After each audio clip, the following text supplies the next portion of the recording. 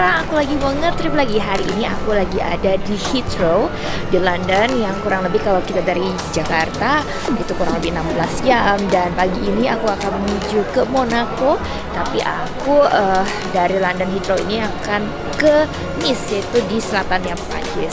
So let's have a trip with me, Agustin.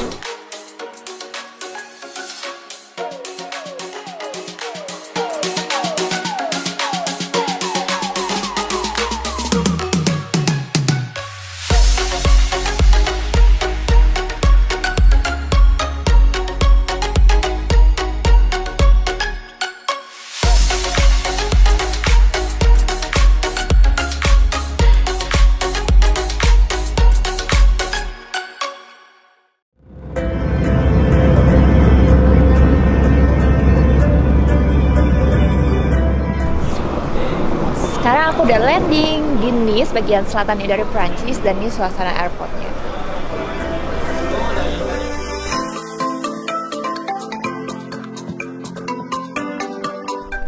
Yeay, akhirnya aku sampai Monte Carlo dan aku udah sampai di Fairmont Hotel. Merci, bye.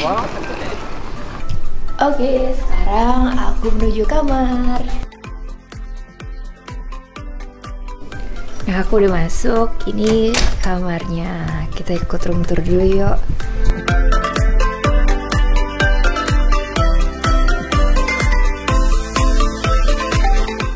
Kita lihat keluar nih, di luar ternyata ada view-nya.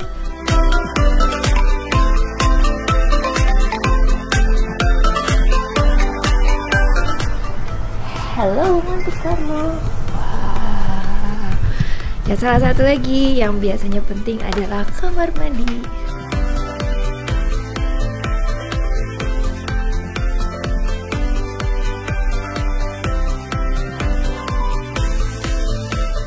Hai guys, sekarang aku udah sampai di Fairmont Monte Carlo, Monaco. This is on my dream list. Finally after 13 years aku bawa Formula One dan sekarang sampai di sini.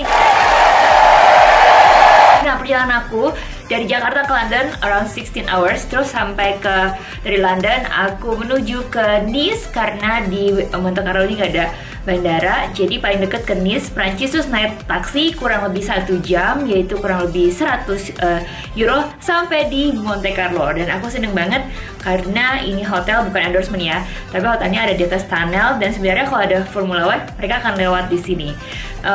Excited banget karena abis ini aku akan strolling around di Monte Carlo, dan sepertinya kalau malam tuh keren abis. Dan ternyata Monte Carlo ini adalah seaside, adanya di South France. So ikutin aku terus, aku bakalan banyak cerita lagi tentang perjalanan aku kali ini. Merci. Hai guys, aku sekarang lagi ada di Monte Carlo, Monaco. Dan buat kalian yang belum subscribe YouTube aku, langsung aja subscribe YouTube aku, Agustin Ramli. Like, share, dan juga komen. Dan jangan lupa nyalain notification-nya karena aku akan jalan-jalan terus dan kasih tahu kalian ke tempat-tempat yang indah yang bisa kalian ikutin juga bagaimana itinerary-nya. So keep traveling with me, Agustin Ramli.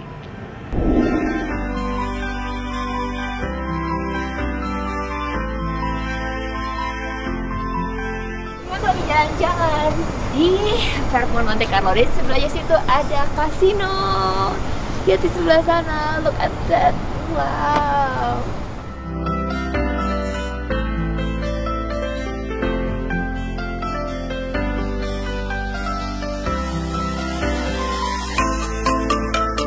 Dan ini dia adalah kasino Monte Carlo.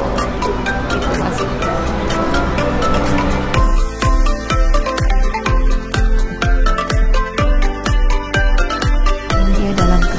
Monte Carlo yang paling terkenal. Pintu masuknya ada di sebelah sana.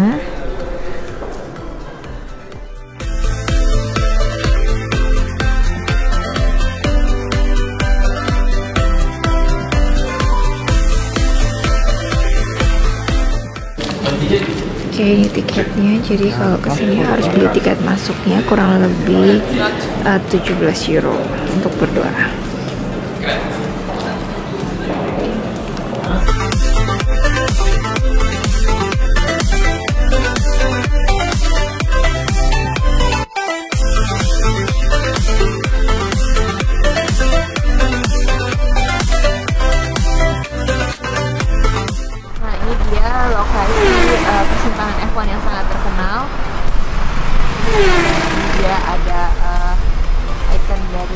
Grandprix.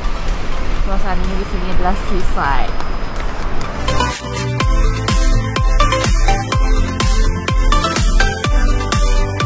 Ini adalah tikungan yang paling keren banget, yang paling tunggu-tunggu untuk F1 Mania, untuk ngelihat pas lagi mobil F1-nya itu muter, karena ini tikungannya sangat tajam. Nah, ini dia tikungannya, bisa dilihat. Wah, sayangnya mobil bukan F1 yang muter ya. Ini ajang dari vlogger F1 yang pertama di Monaco.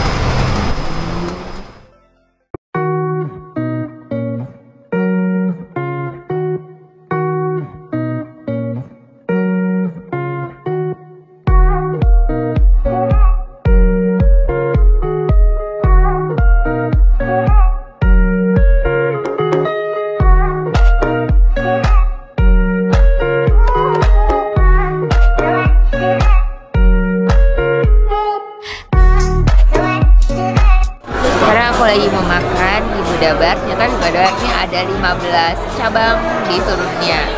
Tinggal di Asia, tapi sayangnya tinggal ada di Manila. Dan ini suasananya, makanannya adalah makanan Indonesia. Aku lagi mau cobain makan ikan. Ini dia Siba. The other one is a corn.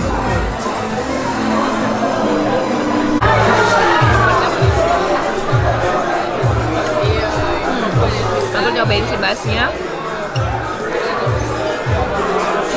tuh lembut banget.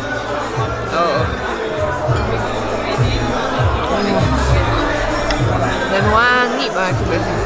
Ikan kotnya juga enak, rasanya agak manis, pakai brokolinya segar gitu, ada kecapnya. Overall is good taste.